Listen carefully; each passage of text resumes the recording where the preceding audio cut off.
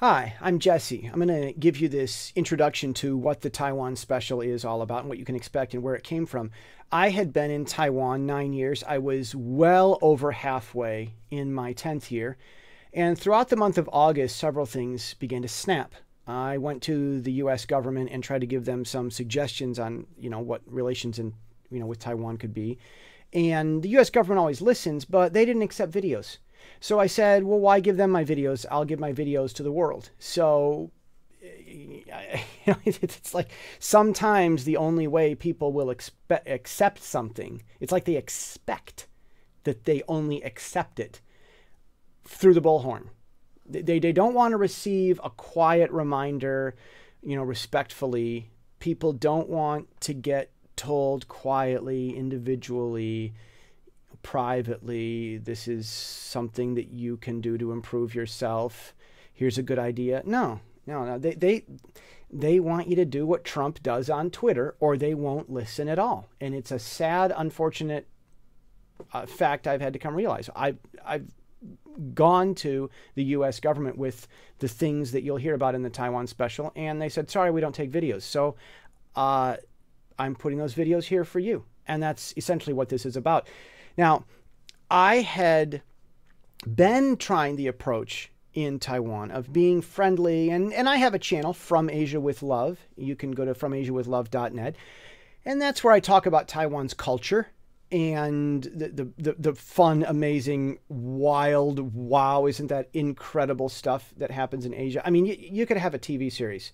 I've written journals of the crazy coincidences that happen. I have a friend I meet over at this building. I know him, and then randomly I go to McDonald's right next to my house, and there he is across town to the McDonald's he's never been at before or since. And we see, just that is just my normal life. And crazy, weird things happen, and it's fun, and it's endearing, and it makes you fall in love with Taiwan to read about it. So I've got those at fromasiawithlove.net. And there's a YouTube channel with that. And it's fun Taiwan culture, what the food is like, what the people are like.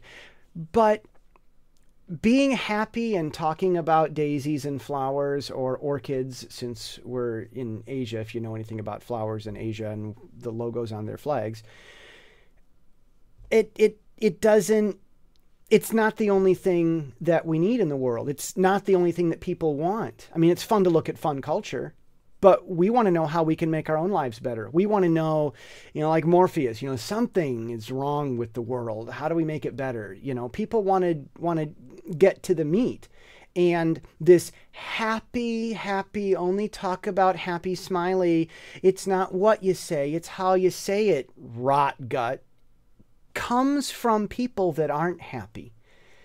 Sometimes you need to complain, specifically in the times when there's something to complain about, like a problem that's preventing progress and preventing love and happiness. And when we have obstacles in our way as we pursue growth and self-improvement and inner joy and being kind and fair to other people, when we encounter obstacles to those good things on that good path, it's absolutely time to say that the obstacle's there and to say why it is. But when you do that,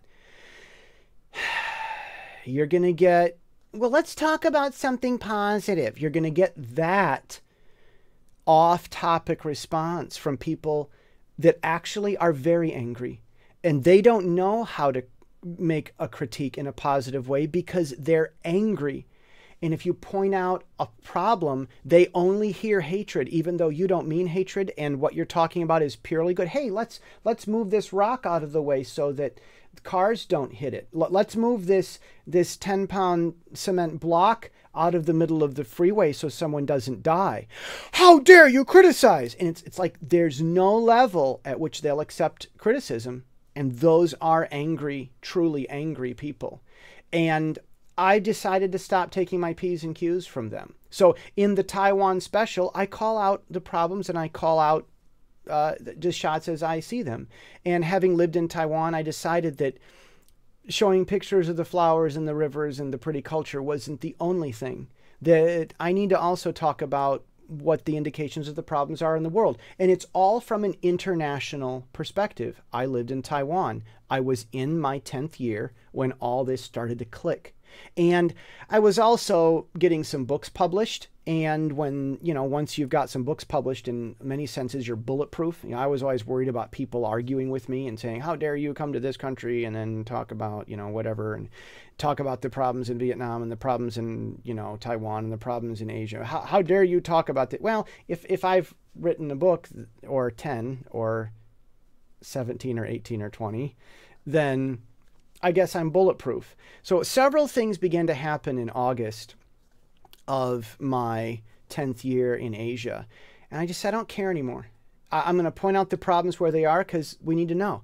America needs to see the problems in other countries so that we can see the problems in our own country. America needs to know how they can encourage those other countries, our friends in Asia, how they can be better. America needs its friends to be better. You need your friends to be better, and your friends need you to be better. Our friends in Asia need America to be better. We all need to become better. And while Trump is making America great again, that's the thing of the times, right? Well, I think our friends in Asia need to become great. They never have known greatness. They have what I call a third world legal system. And there's a video on YouTube where I show some of the roads in Taiwan. Taiwan's a good country and it's first world in many ways, but the roads really show what's going on everywhere in government. If a government doesn't know what's going on, you're going to see it on the roads. The roads are not necessarily the most important thing, or maybe they are. Mussolini was terrible, but he was popular because he made the trains run on time. So transportation is an issue. And it's also an indication of what's going on in the rest of government. How the roads are they smart? Are they rigorously enforcing stupid laws? Does the law outlaw what's normal? Do we just put up a stop sign and red and green light every time there's a car accident someplace? Or do we maybe think we should train drivers to obey yield signs? How does government govern the roads? However they do that is going to show how they're doing everything else. And if we can fix road governance, then we're going to clean up society and government as far as how to be a lawful society, which includes making laws that are smart, the right laws. Don't just make bad laws and expect people to obey them. A government that makes a bad law and then enforces it makes criminals. But it's not the people that are the criminals. It's the government that made those laws that define society as being criminal just by virtue of existing. We have to have, there's a whole philosophy that you can get into about laws. But in that Taiwan video, I use roads as a very good example of what I call the third world legal system. And that happens in every country. Even in America, there are places where our legal system is kind of third world legal system, such as on immigration. And what I found living in Asia is that none of those issues that are wrong with the immigration system in America, none of the real problems are debated. In the left-wing, right-wing debate about what to do with immigration, no one's talking about the real problems with immigration. They're talking about their agendas. We should love people. Yep, so we should make good laws for them. No, we should. Walls are bad. Well, do you have walls on your house? It's, and then, a wall isn't the end-all solution to everything. People are going to find a way to go around it.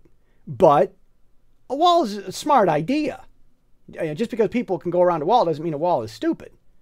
As the wall of China got built, my understanding is that the villages at the edge of the wall stopped, they would get raided. So they had to keep building the wall longer and longer, just pushing the problem farther and farther out of the way. The Great Wall of China has an interesting and controversial history of itself. It wasn't necessarily purely wonderful, as every leader of every nation wants to think that all their works were.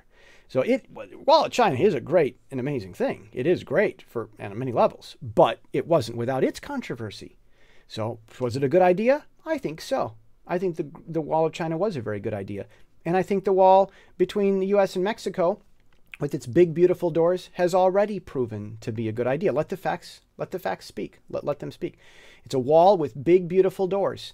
And we need to know how to make immigration work correctly. And no one's debating the real issues. Well, you're going to explore those issues with the Taiwan special. So I'm not coming from Taiwan. I'm someone who was in Taiwan in his 10th year, well over half, late into my 10th year, when I decided to start this. So wherever I am in the world, I'm giving you this from my own perspective. Now, at times I'm going to do symposiums. I'm going to call them a symposium edition, where I'm going to interview someone and we're going to talk. And I'm going to try not to talk, but I'm expecting that you've watched this. So this is kind of a prerequisite. I'm also doing another video that's going to talk about coming to conclusions and kind of Socratic methods, the Socratic teaching method versus, just telling someone what your conclusion is and getting to the point. Like, this is my conclusion and this is what I think. And then we'll fill in the blanks or ask questions if we have them. That's very different from Socrates. I've got another video that talks about that and then how I've encountered that in Asia, which is also interesting.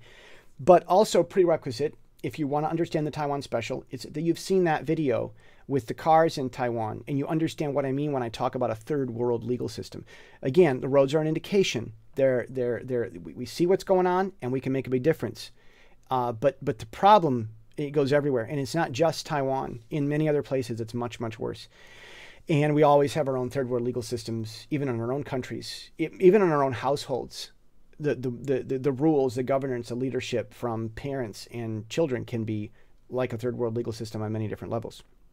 So this series was started when I finally decided to stop keeping these concerns in and then putting on a smiley face and taking pictures of flowers and mountains. And I decided I needed to talk about the elephants in the living room and the problems lingering below the surface. And this is not out of any hatred for anyone. This is because we love everyone. I mean, I choose to stay in Asia as much as I can because I love it. But I originally came to Asia, not because I hated America, but because I loved America. But I know that America needs to understand other countries. We are a nation of immigrants. We come from many different cultures, but we don't understand other countries. We don't understand them. It's not about partisan politics or if it's the left wing or right wing predefined script as to how we should handle things. We just don't know what's going on. And this Taiwan special series aims to clear that up.